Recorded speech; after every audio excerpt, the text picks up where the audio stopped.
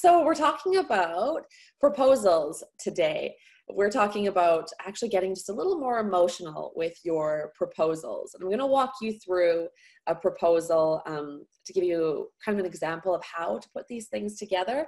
But proposals are a huge opportunity. A lot of freelancers are scared of proposals, or they put them together in a really technical way, or they're so busy trying to like rush to the point because they worry that their prospect won't read a proposal, which there are lots of different ways to present a proposal, to be totally fair.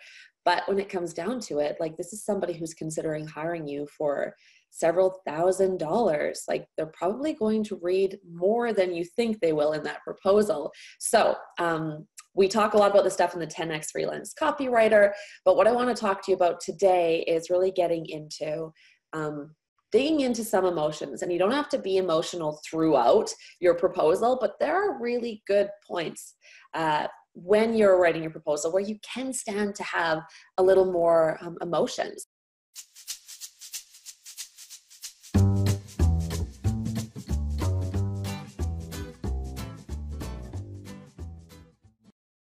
Okay, so you should see my screen. Yesterday I had this weird moment in a different session where it only showed the first slide for like the first 15 minutes of my presentation. So let me know if this doesn't advance. Okay, so here we are. That proposal needs some love, with a side note that you should never stop being a copywriter. Now, what do I mean by that? A proposal is not admin work. Proposal is not where you sit down, you don't outsource it, nobody else writes it. This is the job of a copywriter, where you take everything that your prospective client said to you in the pre-proposal calls that you have, and you use it to craft a persuasive argument in favor of selling you to selling your services as a solution to their problem. Okay, so it has to be problem-based. People do not hire you because they have nothing better to do with their money. They're hiring you for something real. What do they really need from you? Your job is to listen for those things, listen for examples, listen for everything they're saying in those pre-proposal calls, where you should have 2 of those calls generally. And then you take that and you actually use it in the proposal. You don't just let it live inside your head, although it should also be there, but you put it into the proposal. So as a copywriter would, using copywriting frameworks and making sure that you run this like you put the proposal together just persuasively. But while you're at it, it's important not to focus just on the facts, on the things that they've said, but also on some of the emotion that will actually help them get on board with saying yes to you. So I'm going to walk you through the opening part of a proposal that I put together that follows everything that we always talk about when it comes to proposals. It's the opening of a proposal that was supposed to be for 10K. So the client was like, we want this one thing and we think it should cost about 10,000, which, I mean, it would have been more than that, but they wanted to spend 10K. And the proposal that I actually presented was for $180,000. So a little bit more than the client was expecting, but what happened there, what was going on, and then ultimately the reasoning for nearly $200,000 is a separate conversation entirely. But let me walk you through the proposal itself. So I've blocked out the things that are that I just am protecting the client in this case. So don't worry about anything in black, because you don't have to worry about it too. You've got your usual headline on a proposal, and this, we use Better Proposals. I'm not necessarily a huge fan of the software Better Proposals, but we use it. So if you're wondering what this is in, that's what it's in. So we open up by matching where they're at. You have ambitious, aggressive goals. You have at least 5 key segments you want to address now, if not yesterday. And then we get into those 5 key segments. That's what was blocked out here. You have microfunnels to set up, and when asked what your priorities are for copywriting, you list it in this order. Now, just focusing for a second before we move on to the next part, you is at the beginning of basically every sentence. It's the subject of every sentence. This is not about we will do this for you. We are this. We're not there yet. We're copywriters putting a proposal together. So you always talk about them first. You do not talk about yourself first. They don't care about you yet. They might care about you a bit later once you sell them on how you understand them and will solve their pains. Okay. So we're leading with you. Rewriting your sentence to begin with you will make your copy better every single time. So always do that. This isn't something we just teach. This is what we do. We only teach what we do. So open with you all the time. And this is all stuff that you learned in the pre-proposal calls. Okay, we're not emotional yet. We're just doing basic copywriting stuff. This is, again, talking about what they, about your prospect and then matching what they know. So they do arrive here and they do believe they have ambitious, aggressive goals. We're getting them nodding along. Okay, cool. Yes, I've listened to you. You have 5 key segments, et cetera, et cetera. Great.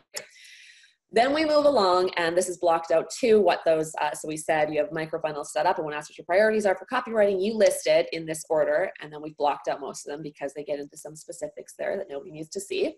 But your goal there is to list out what they said they're looking for. Where we're starting to stack up that they need more than they think they're hiring you for. So then we wrote, the digital marketing work and the funnel opportunities, to say nothing of the impact really, really good results-based copywriting could have for the redacted business, is palpable. The growth team has so much to do, and because of that, you are investing in bringing in outside copy consultants, as well as adding a great conversion copywriter to your team. So this was all true. This is what they told me. The only trouble, the world is in a conversion copywriter drought. 99% of marketers don't know what a copywriter should do, and the same number of copywriters are clueless too. So we're agitating the problem, right? We're agitating what they're looking for, that they have these big needs, and then we're getting into the solutions that they're considering, right? They've considered bringing in outside consultants as well as adding a conversion copywriter to their team. Okay, great. We're agitating it. We're making sure that they remember what drove them to this proposal in the first place. So we're all on the same page. Then we get into it. Fact is, it's impossibly easy for anyone anywhere to call herself a conversion copywriter and then proceed to write what I can't help but call nonsense. Now, anybody who's watching this and is like, Joanna, that's mean. It's the reality. There are a lot of bullshit artists out there who are acting like they can write copy and who never take any training and never actually practice. And then they think that they should propose that they should write copy for people who have real businesses that are trying to grow. And copy is your online salesperson. It's like somebody wandering off the street and saying, yeah, I'll be your salesperson. You might fluke out once or twice, but you better go take some training. So this is where we're just matching and building on this idea. So an objection to hiring us might be, oh, I'll just hire someone else who can do this. And when I was in a conversation with this particular client, they were saying that, oh, there's so many conversion copywriters out there. And there are a few. There are not so many.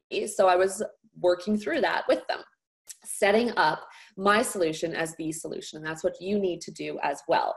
Your prospect needs to understand that everything they thought was the right solution or an alternative to you is wrong. You are the best solution for their needs. So then we get into it, and this is where we start to move toward the emotional stuff. So we're getting them on board with, okay, there are a lot of people out there who say they can do this, but here's why we do it best. And then we get into getting aligned fully on what conversion copywriting really is. So we say, another fact, we pioneered the term and idea of conversion copywriting after more than a decade of beating creative controls with a style of copywriting that's made for modern audiences, but rooted in the best of old school direct response copywriting. We did this for large and small businesses serving a range of markets. We know what conversion copywriting is, and when you hear the term, you know it too. You know it's data-driven, where we talk analytics and can't make a move without triangulating across 3, 4, 17 sources, UX and SEO aware, etc. So then we keep going. And then this is the point at which we get into something that's emotional for the client. User-centric. We know the customer is the product. We know we're not selling, and this is something that is specific to what the client is in the business of. We know we're not selling blank, whatever blank is, but and this is what you can say, right? You can sub in so you say, I know you're not selling, then whatever they think they're selling, but rather, and this is where you get into the emotional thing. So make them feel something. We know we're not selling blank, but that swell in a dad's chest when he hangs the sign, he blank, next to the front door of his family's cabin, etc., etc. So this is where we're actually talking about something that's far more emotional. I'm just going to move this so I can fully read that out for you. Zoom is weird sometimes. Cabin, which for a busy parent the modern equivalent of building the cabin itself. So this is the point at which we're actually getting emotional. So you're reading through something and you're getting all of these facts and arguments and things like that. And then we're talking about how their product is an emotional thing. We start to tap into a strong, warm emotion when we're introducing our solution. And then we get logical after that. So make their product, make sure it's clear that you get the emotion of their product and that you talk about their product in a way that feels emotional. Once they've already bought into the fact that you might be the right one for them, now you're going to layer on the emotion and then go back. It kind of happens in waves, and then go back and be logical, right? So then we follow that emotional scene of this busy father creating a sign for a cabin that he bought, but the making of the sign feels like actually having built something real for his family. Okay, based in science, that's where we get logical again, and measurable, because clients, of course, want things that are measurable. So we want to touch on the stuff that's really important and logical, but make sure that you have a strong, warm emotion in there at some point. What do they need to feel in order to be drawn into your proposal? And then we get through and we move toward the end of the actual proposal before we get into the proposal. So this is all still preamble. This is all still build up, and it cannot be cut. It cannot be removed. You need to get into this stuff because that's how you set yourself up as the right person to hire. Then as we finish off this opening part where we say, you mentioned a lot of copywriters out there, the market is crowded, it is crowded, but with an endless supply of shoddy product, you need the best possible product, et cetera, et cetera. Then we hit them in the end with one last hit of warm emotion where we're agreeing with their vision. We're saying we want to be part of that vision. And they're left feeling like, okay, good. This is someone who gets it. I can logically say yes to them. I can logically say no to alternatives I've considered, and I feel something good about them. Maybe they were hard on the world of conversion copywriters, but they get what I'm selling and the emotion of that. And I like them more by the end of this. So all of the stuff that's in what I've just gone over, it all came from the pre-proposal call, outside of the actual language around that cabin part. So we know the customer's product, we know we're not selling blank, but that's well in a dad's chest when he hangs the sign, he blank, next to the front door of his family cabin, which is for a busy person, the modern equivalent of building the cabin itself. If you strip those sorts of points out, it won't ever feel like, there won't be any real feeling to it. You're just creating a piece that is logical, but nobody walks away feeling anything, and they don't feel excited about what you can do for them either. So never underestimate the power of adding emotional scenes into your proposal once you've at least got your client nodding along with you throughout. So you don't have to open with the emotion.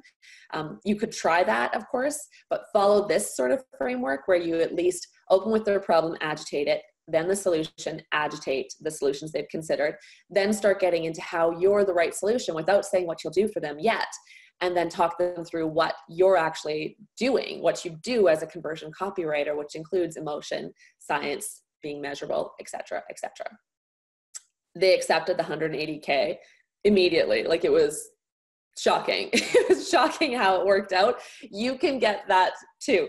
When a client expects to spend a certain amount of money, and then you convince them that they need something else, and they believe in you because you actually can do this work, because your proposal is a sales page. It is that sales piece that they're looking for. So if you write it like that, including adding emotion into it, in addition to the other things you're already doing as a copywriter, putting a proposal together, then you can get people to say yes and even get them to spend more than they expected to spend. Okay. So how do you actually do this? It's a whole thing, but it does come down to listening. So in that pre-proposal call that you have, you need to listen for the emotional side, for what your client gets emotional about. What are those moments? And you can repeat exactly what they say. You can take, that example that I gave, that emotional, the idea of like building a sign or creating a sign and putting it on a cabin that you purchased and feeling like, okay, I've made something for my family. That wasn't the exact example that the client gave, but the client gave examples like that.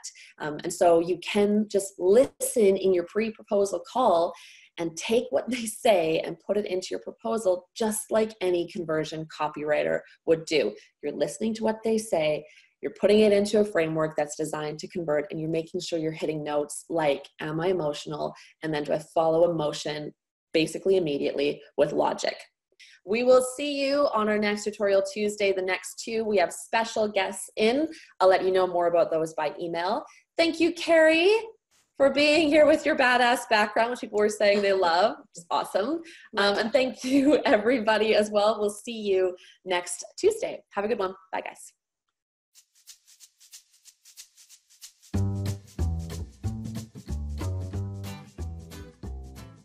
It's the 90s.